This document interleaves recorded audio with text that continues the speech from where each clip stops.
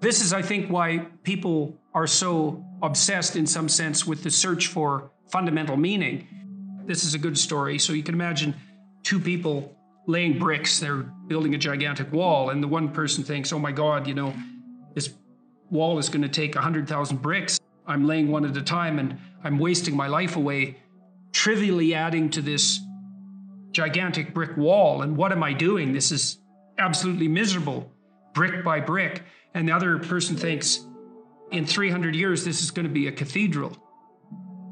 And so the person in the second state is doing exactly the same thing at a local level, laying bricks, but each brick is related to a very high goal. And that means the reward that's attendant upon the laying of the brick is proportional to the goal of the entire behavioral process. So if you're aimless and goalless, then you can't elicit any positive emotion. And if your goals are fragmented, which is also what happens if you're aimless or your goals lack unity, if your goals are fragmented, then no given behavioral manifestation can elicit any dopaminergic reward because it's not a step forward to anything desirable.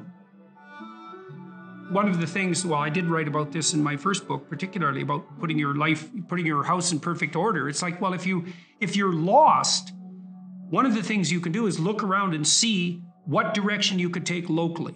Fix something. Find something that you could do that would make things better that you would do. And there's a humility in that too, because especially if you're in a low energy state, it's like, oh my God, I don't have enough energy to make dinner. It's like, do you have enough energy to put a fork on the table? And sometimes people are so depressed that that's really all they can do. Can you take a small step forward, no matter how small that is? Implement a micro routine, even something like washing a cup and putting it back in the shelf. And that's a good thing because you have a shelf and there's cups on it. You've already decided that's an appropriate way to live, is to have your coffee cups on a shelf.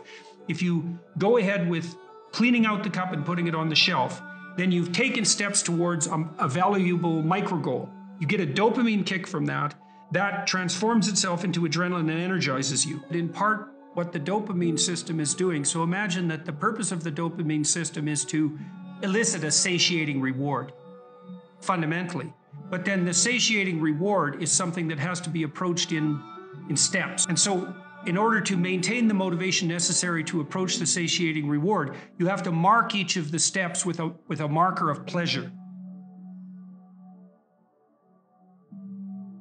Small things are not small. You might have the cognitive appraisal that doing something local, like cleaning up your room, is small, but it's not obvious at all that that's the case. It's not that trivial to put your immediate surroundings in order. And it can easily be the stepping stone to putting things in order on a broader scale. In fact, it's probably the necessary stepping stone to do that. You can pat yourself on the back, especially if you're depressed, a little harder than you might otherwise by saying, you say, well, this is trivial, but I did it. It's like, no, if you're moving ahead, that's not small.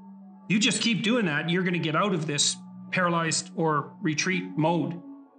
If you're in the zone of proximal development, you're pushing your skill development one increment forward. And it's one that you can actually manage. Imagine that you have someone who's habitually avoidant. And maybe they're avoidant because when they become possessed by negative emotion, they become hyper aware of their internal state and they feel the panic. And so then they freeze or retreat. And they do that constantly. And then they're in this terrible negative emotional state all the time because every time they see a stimulus that's associated with retreat, they get gripped by these interoceptive sensations. And so you say to them, well, we're going to reverse that. Instead of you being gripped by that, you're going to expose yourself to that voluntarily. So if you do that repeatedly with people, not only do they stop being afraid of the things that you're showing them, that you're exposing them to, but they become more likely to approach other things they're afraid of, far more likely. In fact, it doesn't exactly look like people get less afraid at all. It looks like what happens is they learn to get braver.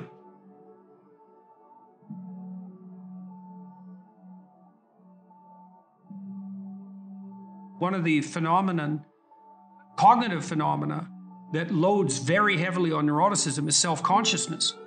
And so when you fall into anxiety, then there is this internal obsessiveness, which has to do with the panoply of sins in some sense. Which parts of me are malfunctioning and need to be eradicated? And one of the things I used to do with my socially anxious clients, so they would go into a social situation, often with eyes downcast, by the way, and they would be so intensely concentrating on their own internal sensations that they would fail to make eye contact with anybody they were talking to. And then they would be awkward because they weren't reading the cues they could have read if they would have only looked. And then the conversation would become disjointed. And then they would get anxious and fall into themselves. And so one of the things that I taught them to do wasn't to try to calm themselves down, but to try to calm the other person down. So when you go into a social situation, pay more attention to the other person. Like just focus your attention outward. And if the person had any social skill, sometimes I had clients who had no social skills. And so they were anxious socially because they actually didn't know how to behave socially. So then you had to teach them the social skills. But some of them had the skills but wouldn't activate them because they were so neurotically obsessed with their own inadequacy that they failed to attend to the cues that would elicit the proper responses. And all they had to learn to do was watch. And then they would automatically respond because they knew how to have a conversation.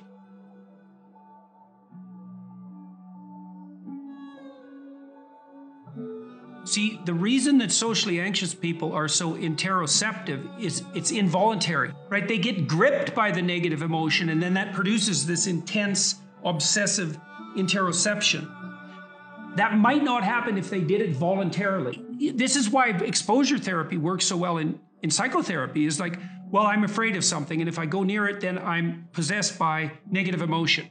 Well, that's if you go near it accidentally. I'm going to have you go near it purposefully. And what you're going to find is that to the degree that you do it purposefully, that response will be quelled. And that happens. It's extraordinarily reliable.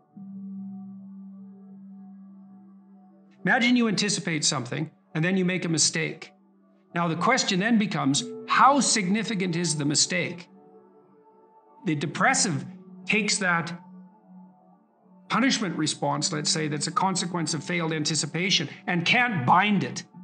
It just takes out all of their potential future selves. And so then they're in a depressive pit. That's too much learning from failure. That binding problem is really tricky. One of the rules of thumb for that that's extremely useful, that's socially instantiated, is innocent until proven guilty. So you might say when those thoughts come up, because they're adversarial and accusatory thoughts, you might say, well, that is part of the realm of possibility. But when your child does something wrong that's minor, you don't say you're a rotten kid. You bind it. You say, look, kid, here's a bunch of things you're doing right. But in this particular example, specific situation, here's the minimal thing you did incorrectly and how to alter it. And it's a really good habit of mind to address towards yourself as well as to other people, which is to say, well, what's the minimum crime that I'm responsible for in this moment? And that's part of this miracle of the presumption of innocence, and especially without proof. A lot of what I did in my clinical practice to people who had a depressive temperament was help them make a case for themselves. It's like, well, maybe you're as bad as you think you might be, but maybe not. Let's take the contrary argument and only narrow the repair to the absolute minimum that needs to be manifested. Sometimes when you make one little mistake, it is actually an indicator of a flaw in your character. But most of the time it isn't. And it certainly can't be responded to that all the time, because then you'd never be able to make a mistake without wiping yourself completely out. You want to make it as local and precise as you possibly can. And that's also one of the advantages to removing yourself from a rage or an anxiety state, because a rage or an anxiety state is low resolution and global. And so it'll be globally accusatory. So you want to specify it and think, okay, well, what's the minimum necessary behavioral transformation to ensure that similar mistakes are not replicated in the future? It's like if your roof leaks, you don't have to dig a new foundation. You can just fix a few shingles. And you might think, well, the rain's coming through, so you have to tear down the whole house. It's like, well, no. And you might panic and run around because the water's coming in, but it's still a bad idea to dig up the foundations every time something trivial maintenance problem needs to emerge. And so one of the things that's very useful to learn is like, well, is this only a trivial maintenance problem? And one of the advantages to that too is that if it's not the collapse of your entire self, let's say, and it's a trivial maintenance problem, you're much more able to activate that courageous response to anomaly that's part and parcel of exploratory behavior and eventual success. So when part of the trick of many sorts of, well, I would say religious training enterprises, certainly the meditative enterprises, is something like, how do you tell yourself a story, like a real story, though a story that actually works, where you can confidently approach the thing that's blocking your path?